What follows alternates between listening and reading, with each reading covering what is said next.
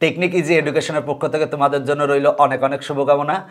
এখনকার পর্বে আমি এই অঙ্কটা সমাধান করাবো। বলা আছে যদি a/b = b/c হয়, বলা আছে যদি a/b = b/c হয় তবে প্রমাণ করো যে এইটা ইকুয়াল টু এইটা প্রমাণ করতে হবে।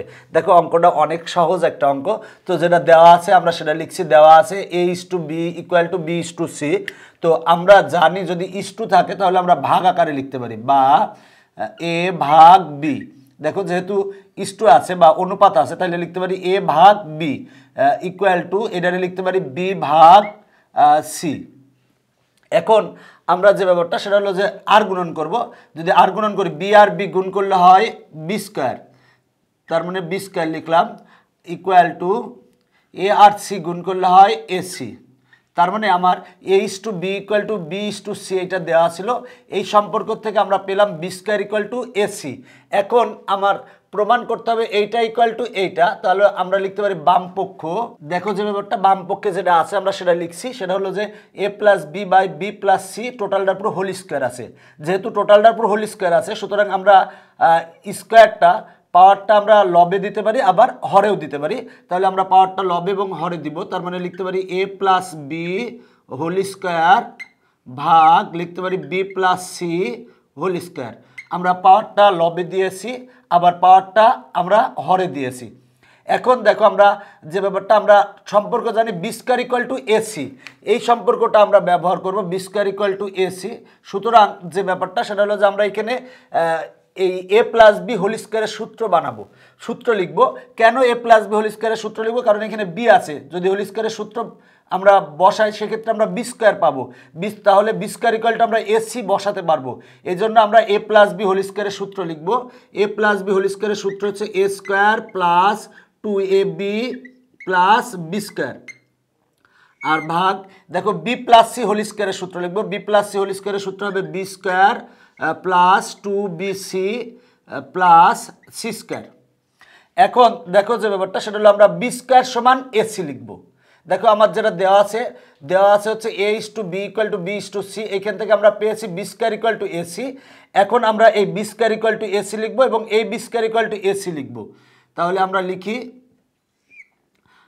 a² + 2ab + b²।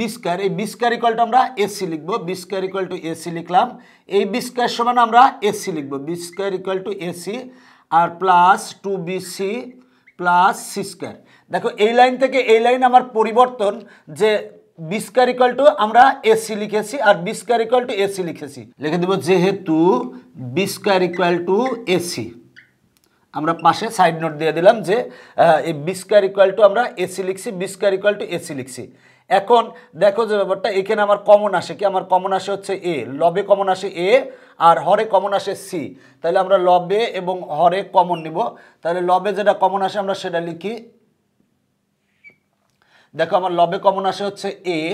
যদি a কমন নিই, দেখো a² থেকে a কমন নিয়েছি, তাহলে a² কমন নেওয়ার অপর নাম ভাগ করা। তাহলে a² ভাগ a সমান হয় হচ্ছে a প্লাস এখান থেকে a কমন নিলে হয় 2b প্লাস ac ভাগ a, তাহলে a কাটা থাকে হচ্ছে c।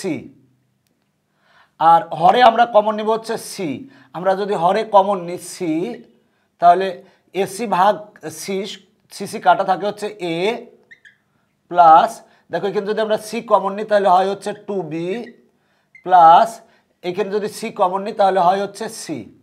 দেখো লবের a + 2b + c এবং হরেও আছে a + 2b + c। তাহলে এইটা আর এইটা কাটা যায়, থাকে হচ্ছে a/c। তার মানে দেখো যে ব্যাপারটা আমরা বাম পক্ষে b² = ac বসিয়ে ক্যালকুলেশন করে a/c পেয়েছি। এখন আমরা লিখব ডান পক্ষ সমান, দেখো ডান পক্ষে আছে a² + b² ভাগ b² + c²। আমরা এখানেও b² আমরা ac লিখব। তাহলে b² = ac লিখি। তাহলে a² + b² সমান আমরা ac লিখব ভাগ এই b² সমান আমরা ac লিখব প্লাস আছে হচ্ছে c²। দেখো এই b² সমান আমরা ac লিখেছি, এই b² সমান ac লিখেছি, কারণ আমরা জানি b² = ac। এখন আমরা কমন নিব। দেখো এখানে আমার লবে কমন আসে হচ্ছে a। যদি a কমন নিই তাহলে a² ভাগ a সমান আসে হচ্ছে a আর এই প্লাস এসি ভাগ এ, এ কাটা থাকে হচ্ছে সি, আর এখানে কমন নেব হচ্ছে সি। যদি সি কমন নিই তাহলে সি সি কাটা থাকে হচ্ছে এ প্লাস, আর সি স্কোয়ার ভাগ সি কাটাকাটি করলে থাকে হচ্ছে সি। দেখো এ প্লাস সি আর এ প্লাস সি কাটা যায়, থাকে হচ্ছে এ ভাগ সি। দেখো আমরা বামপক্ষকে ক্যালকুলেশন করে এ ভাগ সি পেয়েছি এবং ডান পক্ষকে ক্যালকুলেশন করে এ ভাগ সি পেয়েছি। তাহলে লিখবো অতএব বামপক্ষ সমান ডান পক্ষ প্রমাণিত। দেখো যে ব্যাপারটা, অঙ্কটা সহজ একটা অঙ্ক। সেটা হলো যে বলা ছিল এ is to B equal to B is to C হলে এইটা ইকুয়াল টু এইটা প্রমাণ করো। তো যেটা দেওয়া আছে লিখছি। এবার দেখো যেহেতু এ ইস টু বি দেওয়া আছে, আমরা এটা ভাগ আকারে লিখতে পারি। এ ভাগ বি ইকুয়াল টু বি ভাগ সি লিখছি।